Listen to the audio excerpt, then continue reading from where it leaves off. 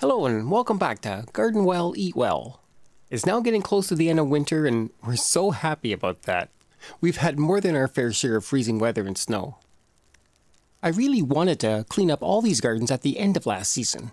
I got through most of them, but winter ended up coming in a little bit too early.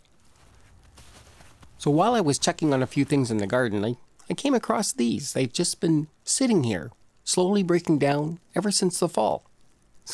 So I have to ask, can an old forgotten squash left rotting in the garden possibly have any use?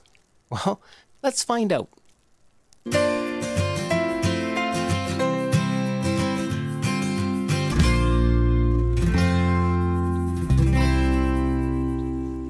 Last season I grew several types of squash. It was a good year and I had a bumper crop, a huge bumper crop, especially zucchini. There were just tons of them. I'm not sure why these, though, were left out and never brought in, but we're going to find a use for them now. Certainly not for eating. And we're not just going to throw them on the compost pile either, although we could do that too. What they are still good for is providing us some seed, and we'll be able to plant it this year, even if it's only a few weeks away. So if you forgot to collect any seed earlier, this will give you a good second chance. They're just a pile of mush, but we'll gather these up as best we can and get them back to the house. They're just falling apart, they're so far gone. Up to this point, the skins have locked in all their moisture and kept it from evaporating and leaking away. All this water is actually juice from the squash. There's no bad smell to it at all, but they're definitely messy. Now you may think that you could collect and clean these seeds the same way as you would with a regular mature squash. But since these are well rotted, you can't do it the same way. Let me show you first how you would normally clean and save the seed from one that is still solid and edible. Here I've been preparing to make some squash soup. It's a great way to use up all those extra zucchinis, especially if they're overgrown and gotten to be those monster sizes. In fact, I'm doing a whole video on that, so make sure to check that out later. To extract the seeds, you want to do it in a way that you get as many as you can, but without damaging them. So don't slice it clean through straight down the middle. This is what I mean. I've sliced many of the seeds in half now, and I'm going to have to waste a lot of time and separate those out. So let's try to cut them in a better way so we're not making extra work for ourselves. We can do that if we only make shallow cuts and stay away from the center of the squash. Sometimes if the skin is too tough, it helps to first peel it. At least do the area that you need to cut through.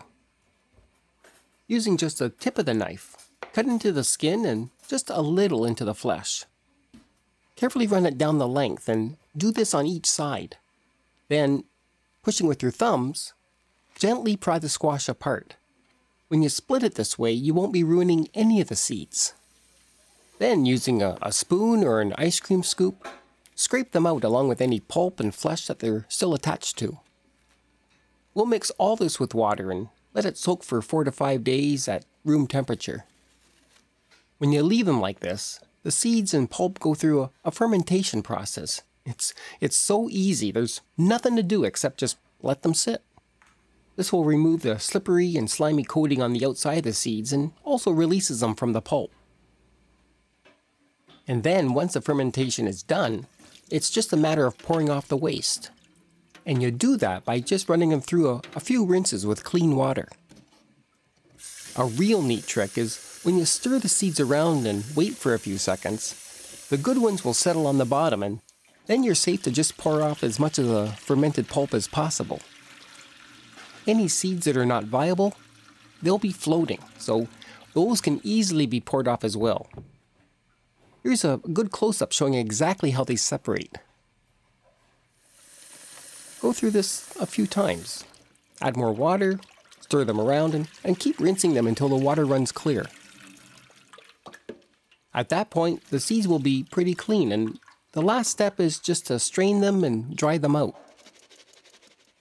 So that's the method that you would normally do for a good mature squash. But for a squash that's rotted out, well, nature has actually done a lot of that work already. By sitting in the sun throughout the fall and into the early winter, the squash is broken down. Inside, as we saw, the flesh is all soft and watery and mushy. It's gone through a natural fermentation all by itself. In fact, it's probably fermented too long. Collecting the seed this time couldn't get easier. There's still a little pulp to contend with, but the seeds are all loose. And although it may not look too appealing, all you have to do is scoop them out. Since they've been processed naturally, all that slipperiness is gone. We still want to put them in water, but this time it's just to quickly clean them, not to soak like we did last time. We don't want them to sit in water for too long, and I'll show you why in a second. We'll do the same method of rinsing with fresh water to clean the seed, but as you can see, a lot more of them are floating this time. Since these were affected by such a long fermentation, they can't be used for planting and they all need to be poured off. So with what's left, you may think that we have tons of healthy seed that will do very well in the garden. But unfortunately, looking closely, the husk has split on some of them. It sort of looks like they've already germinated. But really, they haven't. These seeds that have split, well, they've actually drowned. By sitting so long in the fermented juices inside the squash, they've absorbed too much moisture and now we can't use them. This is why we didn't want them exposed to any more water. So if you didn't know and just took the seeds from the rotted squash and put them through another fermentation, you'd probably kill off most of the remaining good seed. Not a good idea. So separate those seeds that have burst their shells and we'll get rid of those. The rest, though, should still be good. This is probably why you find so many seeds in a squash, because in nature, any of those seeds just will not make it. By producing so many, it's just nature's way to ensure at least a few plants survive and grow to maturity.